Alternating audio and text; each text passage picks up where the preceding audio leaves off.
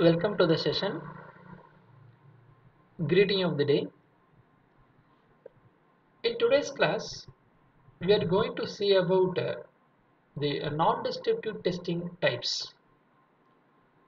In previous classes, we have seen about regarding the different type of non-destructive testings like radiography, liquid dye-penetrant inspections, ultrasonic testings, and various things. On that, importantly, we are going to discuss in the upcoming classes about magnetic particle testing. It means we have already seen such various categories. We have divided in such a format of volumetric defects and non-volumetric defects. This you can able to see here that we have divided such as surface cracks and the volumetric planar inspection cracks. It means the name itself says that here it belongs to surface cracks. On the specimen, the surface crack is going to be on the surfaces only. So that our main aim is to find the defect and also to prevent the defect and to avoid the component, a failuring component to get into the service. So that we are going to avoid. That is our main aim of our NDT, non-destructive testings. So the crack or defect may be in the surface or maybe in the subsurface. Subsurface means into the thickness of the specimen. So I am dividing into two categories, maybe of the surface or maybe of the subsurface. I have given here there are surface cracks. I have divided into four categories of number one of visual inspection, and number two of liquid penetrant test, and three of magnetic particle testing, and the fourth one of eddy current testing. So our interest of study is on the third one, magnetic particle testing, which we are going to see now. There are other things are also there, such as a volumetric. It means the word volumetric represents the ultrasonic and radiography can able to do into the thickness, the volume. So that is what it is mentioning, and also the planar, the surface. So that volumetric, ultrasonic and radiography only possible, and the surface, the remaining four are possibility is there. Each technique has its own advantages and also the disadvantages with respect to their technical capability and their its cost. One thing we should remember, the choice of NDT technique, it means whether it is a surface, we are going to choose a choice out of these four. Whether it is a subsurface, out of these two, we are going to take any one of the choice. It is based upon our considerations, thickness or cost wise, our ability to get in touch with the specimens. It means the component should go inside nearer to the specimens, and then we have to do the inspection. So based upon those things, we are going to select the same liquid penetrant inspection. What it does on the surface, magnetic particle inspection can also able to do, but there is a small difference between it. The name itself says it is a magnetic particle inspection. It means the material which we are going to inspect to be a ferromagnetic material, but that is not the case in the liquid penetrant inspection. So such a differences, a technical compatibility and cost wise, we are going to choose the methods, but we should know what are the methods, what are its working principles, Based upon that, we are going to select. So totally 7 to 8 types are there. One by one we will move. So this is what I have told you. This is what I have told you there in the a total list. You can see a non-destructive testing techniques. I have given the popular 8 types. Right? That is visual, liquid printed testings, maybe a magnetic particle. That is what we are going to see today's upcoming classes interest. And maybe the eddy current testings, radiography are there, ultrasonic testings are there, and also the acoustic emissions and the infrared thermographies are there. So now we are going to see about this magnetic particle testing out of this 8. Already we told you that this method is one of the surface defect defining method. We will go one by one. See, magnetic particle testing. It is a non-destructive testing, as I told you. We are defining this method as a non-destructive testing, as because we are not going to break the sample, we are not going to break the sample or disturb or giving force, nothing we are doing. But in case of other tensile impact hardness testing, you could have understood that we are going to give some force to break the samples, destroying the samples. But that we are not doing here.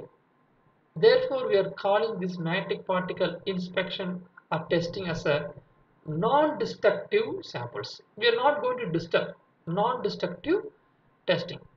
But even though we are going to find the quality of the specimen, how we are finding the quality? It means we are wanted to neglect the crack. Obviously, the quality increases. So we want to find and remove, repair. Otherwise, we should stop formation of cracks by doing engineering things. The precautions we should do. It does not mean it will prevent. We should avoid, we should neglect, we should take efforts by doing inspections, and we should stop those formations by doing engineering things.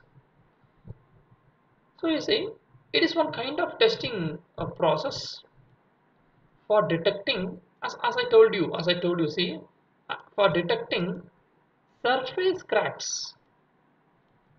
Mainly it is on the surface cracks, but as it is having a magnetic property, it can able to do somehow subsurface. It can go able to do some shallow subsurface discontinuities. But I have listed the same thing in the not in the subsurface. So this one is subsurface. This one is subsurface. But I am not defining this magnetic particle here, because it is mainly importantly utilized for surface finding defects. Therefore, but it is a shallow, a little bit, as it is having the magnetic power. Somehow it is able to indicate, give indications on the shallow subsurface also. Shallow means near surface. Shallow means near surface defects. We will go ahead.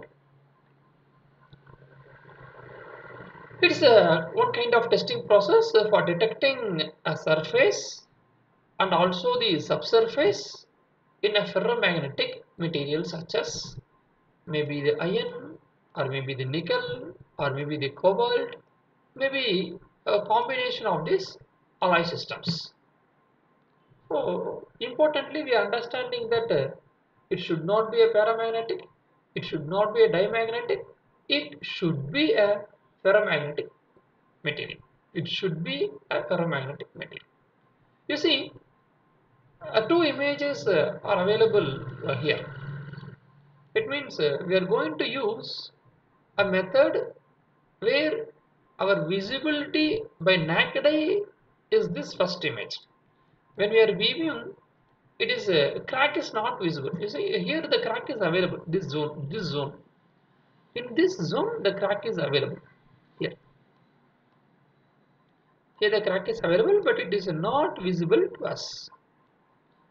See, by doing the inspection, after doing magnetic particle inspections over the specimen, that is what the name magnetic particle over the specimen, we are putting some magnetic particles over there and creating magnetic field there. We will see the process principles. So, by that it is magnetic particles are accumulated at a line where the defect, where the crack, where the leakage of magnetic field is there. So we can able to find easily these things. Say the crack is formed. So you will have to very simple method out of all these 8 methods. It's very simple. One by one we will go the history. You see, in the earlier days also they have find the defect, but how they have find? They have by naked eye we have understood, and then visual inspections or dye particle inspections. So multiple are there. This magnetic particle inspections they have invented in the year around 1868.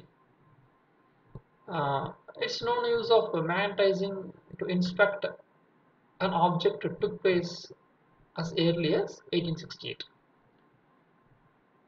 The cannon barrels were checked for defects by the magnetizing the barrel, then sliding a magnetic compass along the barrel length. So that is how they have used some magnetic a compass when the field comes or when the leakage of magnetic comes through the crack indications. It should compass will indicate by field absorptions, attractions. So that is how they started their inspections, they started their inventions by simple compass method. In early 1930s, you see in early 1930s, the magnetic particle inspections were quickly replaced, not with the compass, some particles like oils, because the particles when we are spraying, it is accumulated at a single point. It is powder, solid dry powder. It's not a liquid, it cannot flow over the surfaces. Therefore, they converted these dry powders in the way of oil or water or liquid to flow over the samples. When it is flowing over the samples uniformly, we will get the uniform thickness of a particle which we are spraying over there, and also it is floating equally. All zones are covered quickly. A large surface, a large volume can be covered. So that's why from the dry powders, particle methods, we are going to see the principles and the upcoming slides. That are replaced. The first initially the compasses are replaced by the oils, liquids, or maybe the whitener methods. As the method of a choice in the railway systems or railway industries, they are using this to inspect maybe the steam engine boilers, maybe the wheels, maybe the axles, maybe the tracks. In the started with railroads. So these are the first initial preliminary use of this magnetic particle testing. So that is what I have given here. Maybe the steams, maybe the wheels, axles or tracks are used in the railroads by using in 1930s with respect to some replacing of these oils and white bottles. This magnetic particle inspection MPI is very fast and relatively easy to apply, as because it is a liquid form or maybe the powder form, anything maybe. So as per our need, we may use the dry powders. If it is a volume of a small area we are going to inspect, or maybe we can use the iron particles suspended in the waters. So any maybe water particle inspections or dry particle inspections. In these two methods, we can use the magnetic particle inspection methods. So MPI is very fast and relatively easy to apply, and the part surface preparation is not as critical as it is for some other NDT methods. Why it is part surface is not critical? Part surface is nothing but, you see, surface and the top surface where we are going to do inspection. So that surface is we are using magnetic particles. Even we will do the painting to avoid corrosion on all the materials. We know that this paint will act as an insulator also. That we remember. It may act as an insulator also. But even though we can able to, there is a limit, a 0.05 mm. Up to that, the paint will permeate the magnetic field inside this specimen. Therefore, we no need to remove the paints. So such a part preparation is very simple. But even though these oils, grease, or any dust particles which are present there, it should be removed. That is a formal. But other than that, very simple method. So that is why MP is very fast, relatively easy to apply, and the part surface preparation is not as critical as it's for the other NDT method. What we are doing the other NDT methods, the liquid penetrant testing method, we have to clean the surfaces properly, and red color paint, red color penetrants, or developers which is applied already to be cleaned properly. Those all methods are not implemented here. It's very quick. To detect flaws in the specimen, it uses only two things. Number one, as a magnetic field. First, we are going to create the field. Definitely, wherever the crack is available, on that this magnetic field leakage will be there. So let us assume we have a sample here, and we have a crack also here available. So when we understand that this passing of magnetic field will be in one direction, like this. Passing of current will be in this one direction at non-defect surfaces. When there is a defect, you see here the leakages will come and forms like this. It will jump here one end to another as attacking takes place. So here we are going to sprinkle or spray this magnetic particles. So what happens? Here will be uniform at all the surfaces. Where there is a crack, those surfaces will attract more the particles at the one point. That is what we have seen in the first slide image. You see, in the first slide image, it is attracted at a one point here because there is a crack, there is a field leakage. We are putting magnetic particles. Definitely, magnetic field will attract those magnetic particles and accumulate at a one end. So that is the easiest method to identify the cracks. So therefore, the two things we are expecting to do in this magnetic particle inspection. One is we need a field. It means field creating equipments we are going to use. And next one is magnetic particles. The small microparticles. Here itself it is given. It is a ion fillings powders. So it may be a wet particle inspection methods. It means a liquid spraying method. Otherwise, it may be the dry powder spraying method also. So any method we can able to use. But those are two things needed. So for applying, we need sprayers. For creating magnetic field, we need maybe the probes or yokes or current supplying equipments.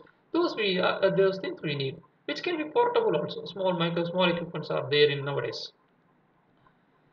So I say the method is used to inspect a variety of products,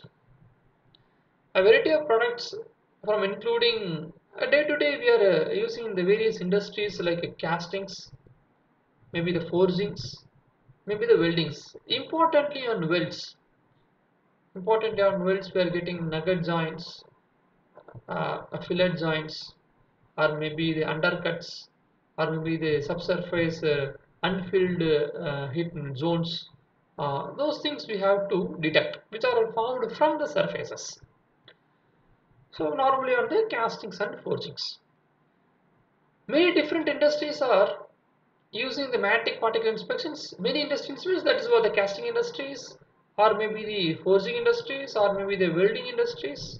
Any. This is what our mechanical field coverages. We are expecting defect-free product to be delivered. If the defect-free product to be delivered means we should do multiple inspections. The way only we can find the failed product is through inspection only. Then how if we are not doing inspections, as it is we will create the product, we will deliver. As it is we will create the product, we will deliver. We don't know whether the product is came good or bad or with error. Error can be rectified, but damage cannot be rectified. It's a failure. Failure should not occur. Error will be there that we have to reduce. So many different industries are using magnetic particle inspections for determining a component of fitness for the use. Fitness for the use is nothing but a defect-free component. We are going to use those things. So you see, here a few things we have to understand. Here we have a sample. It means the sample may contain a North Pole and also the South Pole. This sample is not having or no defect is available here. But at the same time, when there is a defect, when there is a crack, let us assume we have a crack here. Let us assume we have a crack. Then what happens? This acts as a two samples. You see, this is going to act as a two samples. Here we have one sample. At the same time, nearby, again one more time I am giving the another sample. This is one. But at left side we have a north pole on the sample because it is a magnetizing ferromagnetic material. So here also we will have a south pole. At the similarly here one north pole and here one south pole. So here one south pole will be found. So such cases creates a field attractions over here. If it is a crack, so the domain, the magnetic flux domain will be in one direction. When it is formed there, it will be in the one direction. You see, it will be here like this at a uniform point. At a no crack point, there will be at a uniform flow of magnetic flux lines will be there. But when there is a crack, I told you this is the crack already. Now we are understanding this is the crack point. So this is the crack point here. The gap is there. Another crack is there. So flux leakage will happen, and therefore we will have some attraction first north to south. Already this is will be there like this, or maybe like this, right? And north to south. So what happens? The flow is in one direction, and we are having the field which is in the another direction which is perpendicular direction is available. So what happens here when the leakage is there, as usual it will go into jump here. So this happens.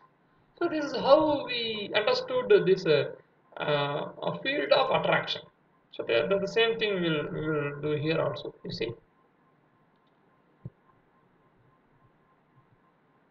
principles of magnetic particle inspection. Main principle is based upon magnetic flux leakage. You see the word magnetic flux leakage. In simple, we call this as a MFL, magnetic flux leakage.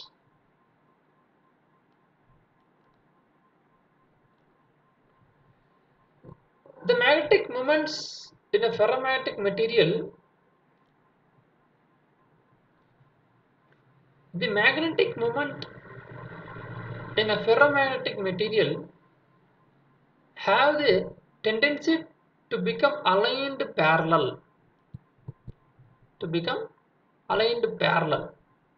You see, a magnetic moment we are creating, and therefore a ferromatic metal have the tendency, ferromatic material particles we are spraying, at the same time we are using a magnetic ferromatic materials only.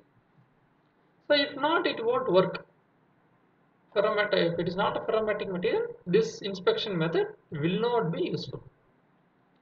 So magnetic moment in a ferromagnetic material have a tendency to become aligned parallel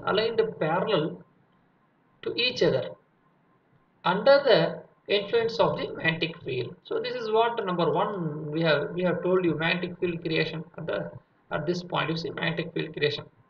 So and then we have to put the second one, small magnetic particle. That also you will see now. You see, a magnetic moment in a ferromagnetic material has a tendency to become aligned parallel to each other under influence of magnetic field. However, unlike the moments of a paramagnet, these moments will then be remained parallel when the magnetic field is on or not applied. First we are applying the field. Field is generated, it becomes parallel. Then what happens, you see, when the field is off, this alignment also will become not disturbed but is still in the parallel conditions only. Therefore, we should do demagnetization process at the end of the experiment. After doing the inspection, we have to do a demagnetization technique that we will see some 2 to 3 methods are there how we are going to demagnetize the material. That is also we should see after completing the procedures and principles. So this phenomenon is observed below a critical temperatures.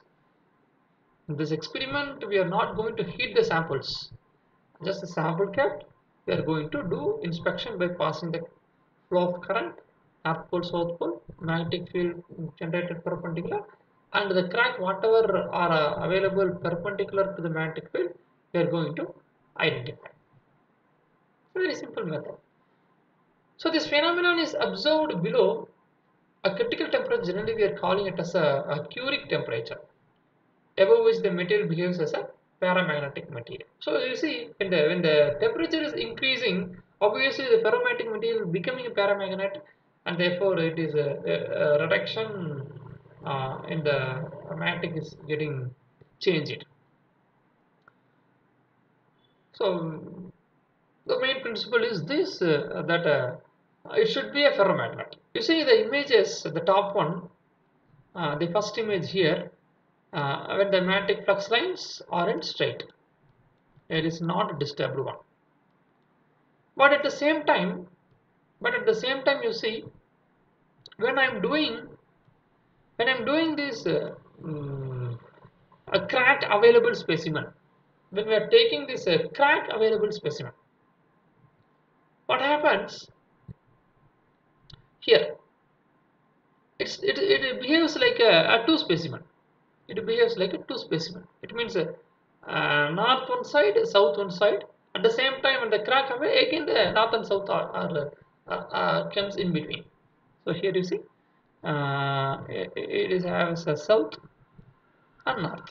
So what happens again? The more attraction north to south will be found, and also the leakage also available here, as like it is a leakage point with respect to air influences. Now we have to put there this magnetic particles there. We have discussed here as a 2 points.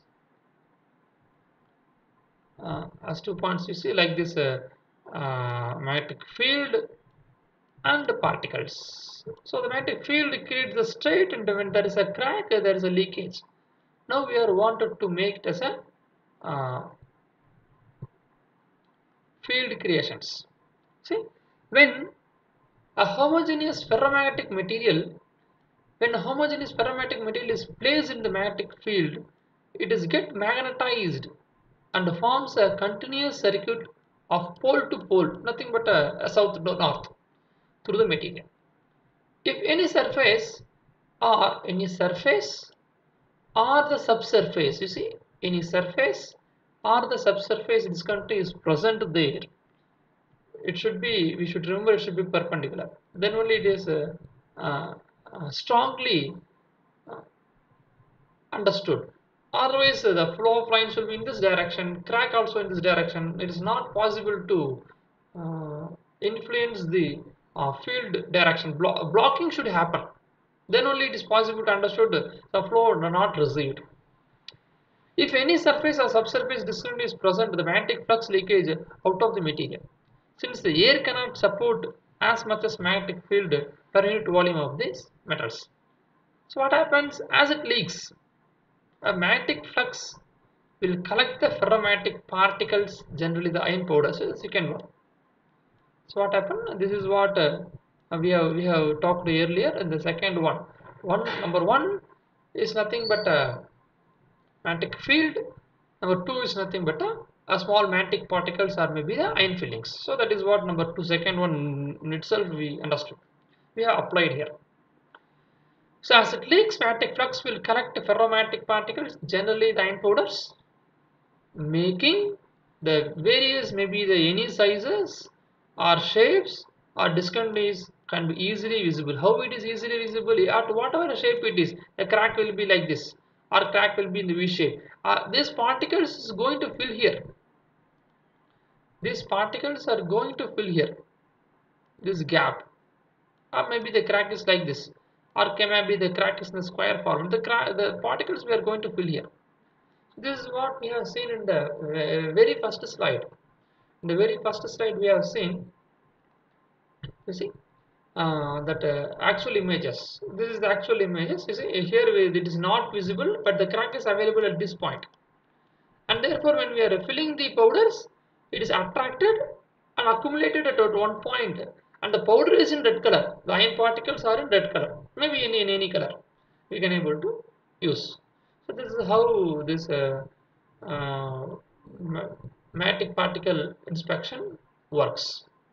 So there are steps are there, the procedures. We have already seen the working principle. It is based upon the magnetic flux leakage and absorptions and attractions of these particles on the uh, crack defects.